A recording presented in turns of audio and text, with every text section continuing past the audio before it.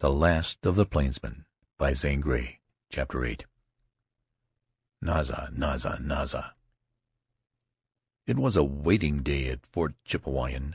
The lonesome, far northern Hudson Bay trading post seldom saw such life. Teepees dotted the banks of the Slave River, and lines of blanketed Indians paraded its shores. Near the boat landing, a group of chiefs, grotesque in semi-barbaric, semi-civilized splendor, but black-browed, austere-eyed, stood in savage dignity with folded arms and high-held heads. Lounging on the grassy bank were white men, traders, trappers, and officials of the post. All eyes were on the distant curve of the river, where, as it lost itself in a fine fringed bend of dark green, white glinting waves danced and fluttered. A June sky lay blue in the majestic stream. Ragged, spear-topped, dense green trees massed down to the water. Beyond rose bold, bald-knobbed hills in remote purple relief. A long Indian arm stretched south. The waiting eyes discerned a black speck on the green and watched it grow. A flatboat, with a man standing to the oars, bore down swiftly. Not a red hand, nor a white one, offered to help the voyager in the difficult landing. The oblong, clumsy, heavily laden boat surged in with the current, and passed the dock despite the boatman's efforts. He swung his craft in below upon a bar and roped it fast to a tree. The Indians crowded above him on the bank. The boatman raised his powerful form erect, lifted a bronze face, which seemed set in craggy hardness, and cast from narrow eyes a keen, cool glance on those above. The silvery gleam in his hair told of years.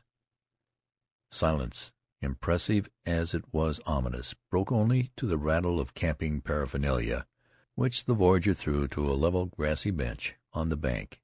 Evidently this unwelcome visitor had journeyed from afar, and his boat, sunk deep into the water with its load of barrels, boxes, and bags, indicated that the journey had only begun. Significant, too, were a couple of long Winchester rifles shining on a tarpaulin. The cold-faced crowd stirred and parted to permit the passage of a tall, thin, gray personage of official bearing in a faded military coat. "Are you the musk ox hunter?" he asked in tones that contained no welcome. The boatman greeted this peremptory interlocutor with a cool laugh, a strange laugh, in which the muscles of his face appeared not to play. "Yes, I am that man," he said. "The chiefs of the Chipewyan and great slave tribes have been apprised of your coming. They have held council and are here to speak with you." At a motion from the commandant, the line of chieftains piled down to the level bench and formed a half circle before the voyager. To a man who had stood before grim Sitting Bull and noble Black Thunder of the Sioux, and faced the falcon-eyed Geronimo, and glanced over the sights of a rifle at gorgeous, feathered, wild, free Comanches, this semicircle of savages, lords of the North, was a sorry comparison. Bedaubled and betrinketed, slouchy and slovenly, these low-statured chiefs belied in appearance their scorn-bright eyes and lofty mien. They made a sad group. One who spoke in unintelligible language rolled out a haughty, sonorous voice over the listening multitude. When he had finished, a half-breed interpreter, in the dress of a white man, spoke at a signal from the commandant. He says, "Listen to the great orator of the Chipewyan. He has summoned all the chiefs of the tribes south of Great Slave Lake. He has held council. The cunning of the paleface, who comes to take the musk oxen, is well known. Let the paleface hunter return to his own hunting grounds. Let him turn his face from the north. Never will the chiefs permit the white man to take musk oxen alive from their country. The agatir, the musk ox, is their god. He gives them food and fur. He will never come back if he is taken away, and the reindeer will follow him. The chiefs and their people would starve. They command the paleface hunter to go back. They cry, 'Naza, Naza, Naza.'" "Say, for 1,000 miles I've heard that word, Naza," returned the hunter, with mingled curiosity and disgust. "At Edmonton, Indian runners started ahead of me, and every village I struck the redskins would crowd around me, and an old chief would harangue at me and motion me back and point north with 'Naza, Naza, Naza.' What does it mean?" "No white man knows. No Indian will tell," answered the interpreter. The traders think it means the Great Slave, the North Star, the North Spirit, the North Wind, the North Lights, and Agatir, the musk ox god. Well, say to the chiefs, to tell Agatir I have been 4 moons on the way after some of his little Agatirs, and I'm going to keep on after them." "Hunter, you are most unwise," broke in the commandant in his officious voice. "The Indians will never permit you to take a musk ox alive from the north. They worship him, pray to him. It is a wonder you have not been stopped." "Who will stop me?" "The Indians. They will kill you if you do not turn back." "Faugh! To tell an American plainsman that!" The hunter paused a steady moment with his eyelids narrowing over slits of blue fire. "There is no law to keep me out. Nothing but Indian superstition and the greed of the Hudson's Bay people. And I am an old fox, not to be fooled by petty baits. For years the officers of this fur trading company have tried to keep out explorers. Even Sir John Franklin, an Englishman, could not buy food of them. The policy of the company is to side with the Indians, to keep out traders and trappers. Why? So they can keep on cheating the poor savages out of clothing and food by trading a few trinkets and blankets, a little tobacco and rum, for millions of dollars' worth of furs. Have I failed to hire a man after man, Indian after Indian, not to know why I cannot get a helper? Have I, a plainsman, come 1,000 miles alone to be scared by you, or a lot of craven Indians? Have I been dreaming of musk oxen for 40 years, to slink south now, when I begin to feel the north? Not I." Deliberately every chief, with the sound of a hissing snake, spat in the hunter's face. He stood immovable while they perpetrated the outrage, then calmly wiped his cheeks, and in his strange, cool voice addressed the interpreter. "Tell them thus they show their true qualities, to insult in council. Tell them they are not chiefs, but dogs. Tell them they are not even squaws, only poor, miserable, starved dogs. Tell them I turn my back on them. Tell them the paleface has fought real chiefs, fierce, bold, like eagles, and he turns his back on dogs. Tell them he is the one who could teach them to raise the musk ox and the reindeer, and to keep out the cold and the wolf. But they're blinded. Tell them the hunter goes north." Through the council of chiefs ran a low mutter, as of gathering thunder. True to his word, the hunter turned his back on them. As he brushed by, his eye caught a gaunt savage slipping from the boat. At the hunter's stern call, the Indian leaped ashore and started to run.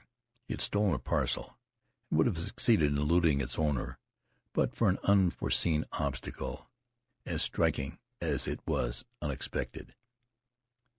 A white man of colossal stature had stepped in the chief's passage, and laid 2 great hands on him. Instantly the parcel flew from the Indian, and he spun in the air to fall into the river with a sounding splash. Yells signaled the surprise and alarm caused by this unexpected incident. The Indian frantically swam to the shore, whereupon the champion of the stranger in a strange land lifted a bag, which gave forth a musical clink of steel, and throwing it with the camp articles on the grassy bench, he extended a huge, friendly hand. "My name is Rea," he said in a deep, cavernous tones. "Mine is Jones," replied the hunter, and right quickly did he grasp the prolific hand. He saw in Rea a giant, of whom he was but a stunted shadow. 6½ feet Rea stood, with yard-wide shoulders, a bulk of bone and brawn. His ponderous, shaggy head rested on a bull neck. His broad face, with its low forehead, its close-shut mastiff under jaw, its big opaque eyes, pale and cruel as those of a jaguar, marked him a man of terrible brute force. "Free trader," called the commandant. "Better think twice before you join fortunes with the musk ox hunter." "To hell with you and your rantin', dog-eared redskins," cried Rea. "I've run agin a man of my own kind, a man of my own country, and I'm going with him." With this he thrust aside some encroaching, gaping Indians, so unconcernedly and ungently that they sprawled upon the grass. Slowly the crowd mounted and once more lined the bank. Jones realized that by some late turning stroke of fortune he had fallen in with one of the few free traders of the province. These free traders, from the very nature of their calling, which was to defy the fur company and to trap and trade on their own account, were a hardy and intrepid class of men. Ray's worth to Jones exceeded that of a dozen ordinary men. He knew the ways of the North, the language of the tribes, the habits of the animals, the handling of dogs, and uses of food and fuel. Moreover, it soon appeared that he was a carpenter and blacksmith. "There's my kit," he said, dumping the contents of his bag. It consisted of a bunch of steel traps, some tools, a broken axe, a box of miscellaneous things such as trappers use, and a few articles of flannel. "Thievin' redskins," he added in explanation of his poverty. "Not much of an outfit, but I'm the man for you. Besides, I had a pal once who knew you on the plains. Called you Buff. Jones. Old Jim Brent he was." "I recollect Jim," said Jones. "He went down in Custer's last charge. So you were Jim's pal." "That'd be a recommendation, if you needed one. But the way you chucked that Indian overboard got me." Ray soon manifested himself as a man of few words and much action. With the planks Jones had on board, he heightened the stern and bow of the boat to keep out the beating waves in the rapids. He fashioned a steering gear and a less awkward set of oars, and shifted the cargo so as to make more room in the craft. "Buff, we're in for a storm.